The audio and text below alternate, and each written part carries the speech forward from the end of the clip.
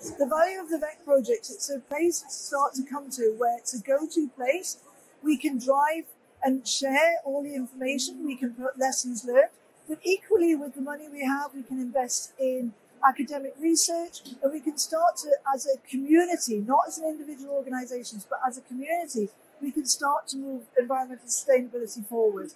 And actually doing it as a community, as a whole entity rather than individuals, there's way more impact that we can make. So the WREC is the start of that, and it's got so much to offer agencies around how we can support them in taking their environmental impact forward. Well, I think one element that could use some work within the humanitarian logistics and supply chain management context is collaboration, both inter-organizational collaboration as well as then collaboration with private sector partners and local partners in the disaster context and the context where the aid is being delivered. So I think that's where WREC does a really great job in bringing these actors together. At the ICRC, we've always believed that sustainability actually makes our programs and interventions in the field much more relevant and much more qualitative for the people that we serve.